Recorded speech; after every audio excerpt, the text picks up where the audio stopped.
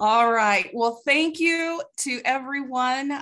Good morning and welcome to the Mark Allen Everett Skin of Color Symposium.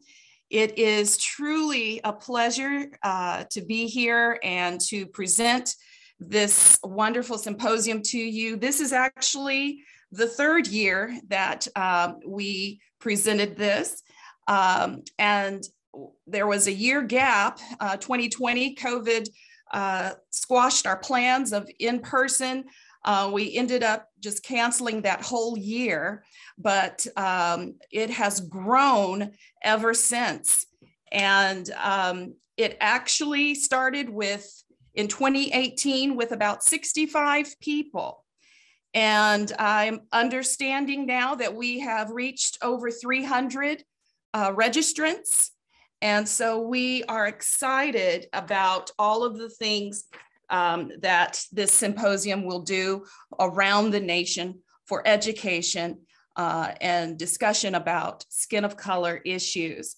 I want to first state that I am Dr. Pamela Allen. I am the chair and program director for the Department of Dermatology.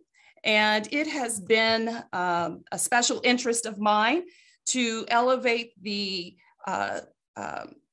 subspecialty of dermatology known as skin of color dermatology, and an area of need in our educational system within medical school, as well as our residency programming.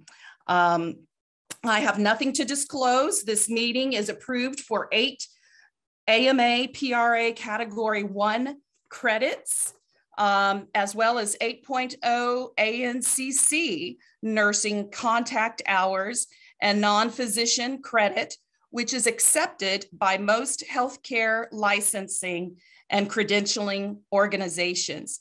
So in order to receive credit, please record your attendance by texting 11421 to 405-562-5828.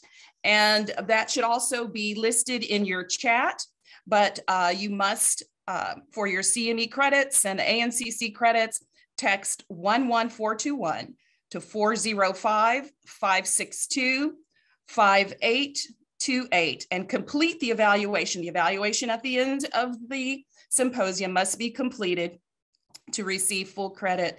And then you can get up on your cloud CME account and on the phone app at the end of the conference. And the code will also be posted through the continuous loop of the housekeeping slides that will be throughout the day through the break times, and will also be in the chat box. Please open your chat box to post questions, view announcements, and view questions that have been posted by others. And we invite you to join us on Twitter. We will be tweeting through the conference. And so also in the chat, you should see hashtag OU skin of color, hashtag OU SOCS or SOCS. So that stands for Skin of Color Symposium, OU SOCS 2022. And also hashtag OU Dermatology. So we encourage all of our participants to actively tweet throughout the conference, talk about the presentations and things that you've learned, and we appreciate that as well. I want to let you know that one of the things and the vision of our Department of Dermatology here at University of Oklahoma is to become a nationally recognized entity for a Skin of Color Center of Excellence in the Southwest US for dermatologic care, research, and education of skin of color. Also, we have a 5-fold mission. First, we want to promote awareness of the unique features of skin of color. Secondly, we want to provide a forum of exchange of valuable information regarding ethnic skin. Number 3, we want to educate healthcare providers, residents, fellows, students, estheticians, and hair care specialists. Yes, they too are invited to this symposium to discuss and really educate about dermatologic diseases in skin of color. Number 4, we want to develop cultural competence as it relates to dermatology. And, you know, as I continue to evolve through my journey of diversity, equity, inclusion, I have come to the appreciation that many, you know, we will never become completely competent. That means we have taken a test and we can say that we're culturally competent until next year, until that test is taken, and we know everything about cultural things. And I want to say that I am a lifelong learner, and to be continually culturally aware is probably where I want to be more so than competence. And there are some slight differences, but it's important that we understand that overall a multicultural environment affords ability to be successful in all that we strive to do within our educational systems. I want to also expose attendees to nationally recognized experts in dermatology. And so when we started in 2018, you will see the listing of speakers that we had that year, quite robust. And then in 2019, our speakers that we had on varying subjects. And then last year, we had a plethora of speakers as well, all across the nation. And also a panel discussion was then included last year. And we will have another panel discussion this year. We want to especially acknowledge our largest donor, and that is coming from the Everett Family Affiliated Fund of the Oklahoma City Community Foundation. And Dr. Mark Allen Everett was the chair of the department here. He also is whom our current dermatology building is named after. He's quite a giant in the field of dermatology. He was president of the American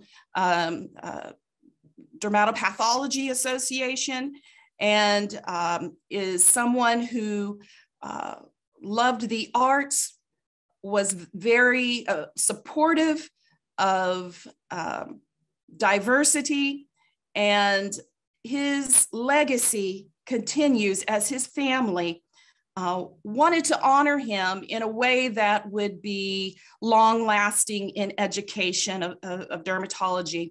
And it's very befitting that he is whom we have named the Skin of Color Symposium after.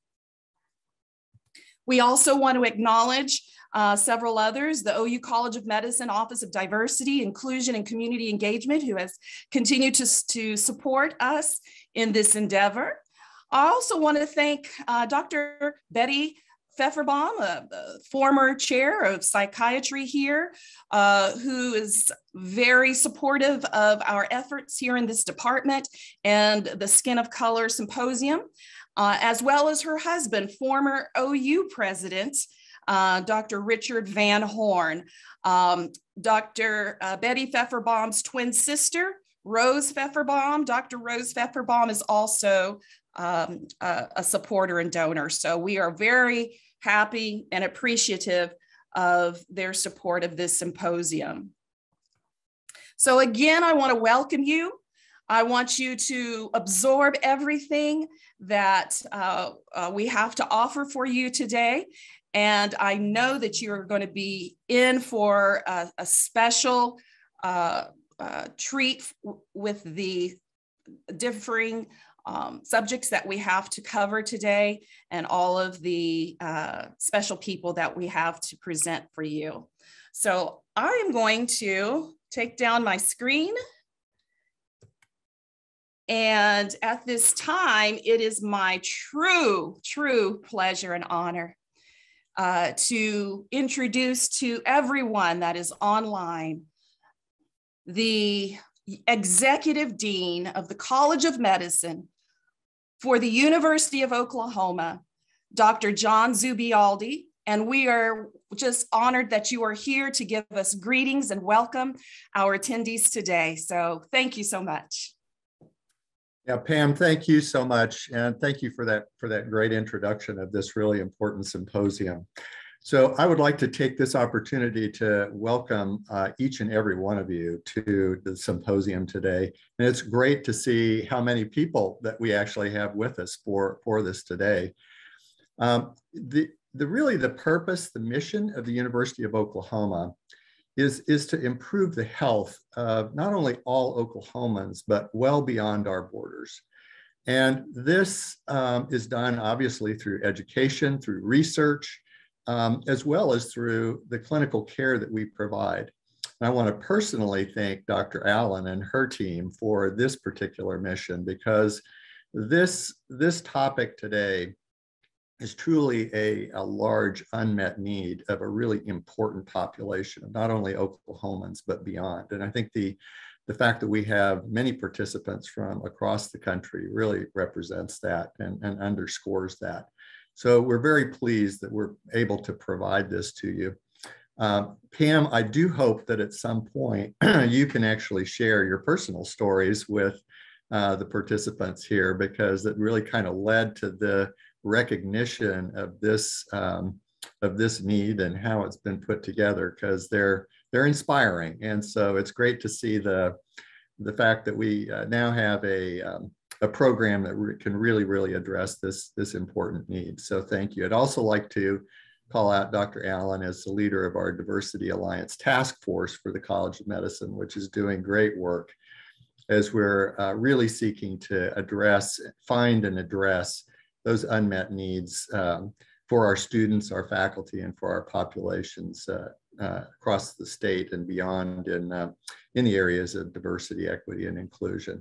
You're going to hear this morning after me from Dr. Salinas, who I see is also on today, about the great work that's happening here and the work that we're doing to really address those needs, truly starting from a pipeline of pre-university all the way through university, medical school, and on into our graduate programs as well. So again, just want to take the opportunity to thank each and every one of you for being with us today. We're really happy to have you. I want to actually call out, I saw in the chat earlier, a MS3 from University of New Mexico. I believe her name's Sajaline.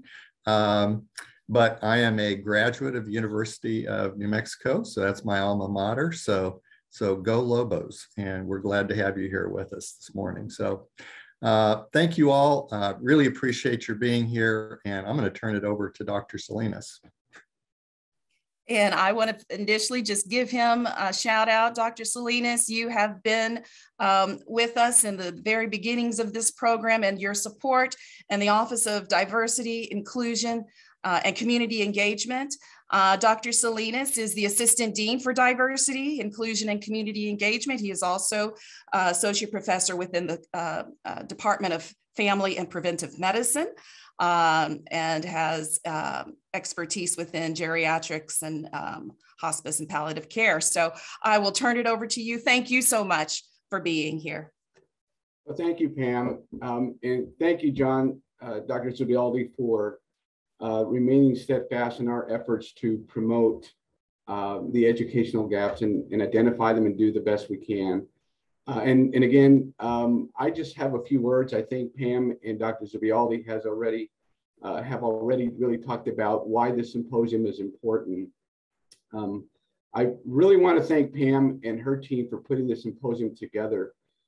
She has remained steadfast throughout this pandemic to make sure that these knowledge gaps are addressed, and we address them by providing space, learning space where this can occur. But it's also important to acknowledge others who have played an important role in making this happen, and that is Myrna Page and her team in our Office of Continuing Professional education. They have worked tremendously along with Dr. Pam Allen to make this happen.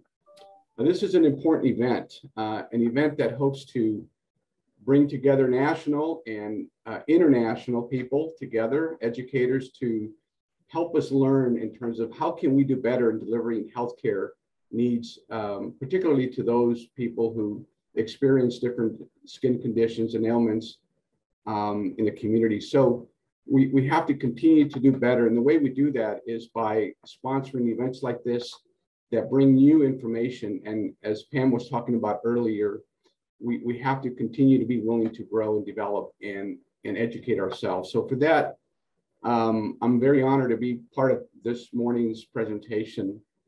A little later today, you're going to hear from a group of panelists that will talk about why diversity matters in medical education and why is it that we have to continue to look at the changing demographics and address the healthcare needs of the community better. So I'm very excited to hear from our panelists as well in terms of what are the things that we can do, going back to Dr. Zubialdi's comments of creating pathway programs for those folks that aspire to enter medicine as a calling. So with that, I want to thank everyone for being here on this Friday morning and afternoon later today, and I'll see you later today as well, and enjoy today's symposium. Thank you. Excellent. Thank you, Dr. Salinas. Thank you, Dr. Zubialdi.